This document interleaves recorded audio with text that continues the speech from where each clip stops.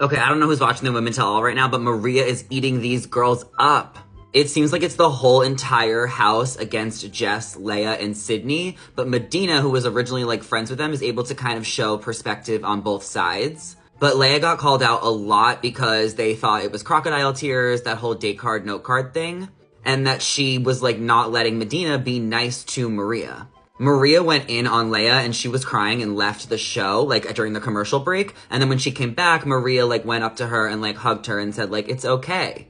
Maria was just trying to hold the girls accountable who were, like, talking about her behind her back during the show, and she is now able to do that at the Women Tell All. Maria is getting so much love from the audience. Everyone is screaming her name. I feel like she has to be the Bachelorette. Maria and Jess did have words as well, and I felt like Jess, maybe she was lying on Maria's name, but she was getting interrupted a lot, which was what her point was, so I feel like we were not able to get the closure that we needed as viewers. And Lexi right now is in her hot seat.